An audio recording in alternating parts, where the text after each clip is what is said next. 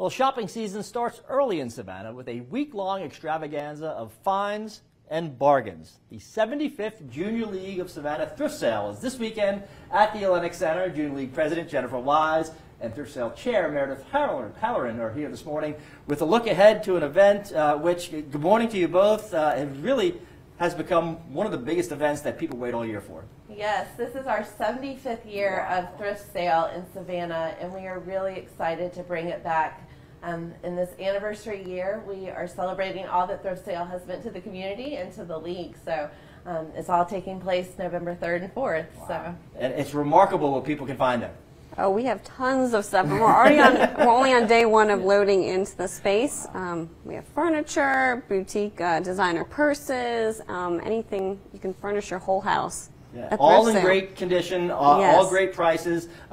People can really come down here and get stuff for anybody in their family. That's absolutely right, and it's an ideal time to pick stuff up from the holidays. We have a ton of holiday decor as well, and gifts, and our boutique has really nice finds in it at really great prices. So at the Athletics Center this year, which is a new site. Yes. And it, like every other site, will have a line outside the door. That's right. Certainly on Saturday morning, right? That's right. Get there early. I'll be there to greet everyone. So have your coffee in hand. How long does it take to kind of sort and price everything? It's a very long effort to do this. It's about a week-long setup in the space, not to mention the month ahead we do sustainer pickups, so we're picking up thrift and storing it and then getting it into the space. So it's an effort. Well worth it though. Oh yeah, it's a lot of fun. People are finding some great buys, but also very important work being done because the proceeds go right back into the community. That's right. So the proceeds support our work in the community, and over the past 75 years we've been addressing the evolving needs of the community. So currently we're doing Kids Who Care scholarships, community assistance funds, and our partner this year is Park Place.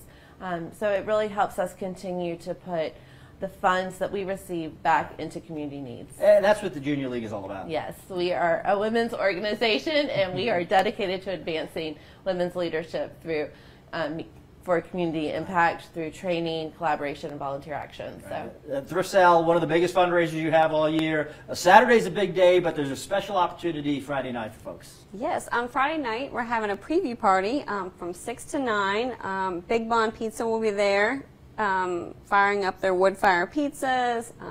Tickets are $35, but you get pizza, you'll get a drink ticket, there'll be a dessert bar. And you get first shot at some of those great bargains. Oh yeah, you get first dibs on whatever is on the sales floor. We are really excited the mayor will join us to donate our last piece of thrift, just like the mayor did in 1947. Excellent. So it's a nice end cap for the event.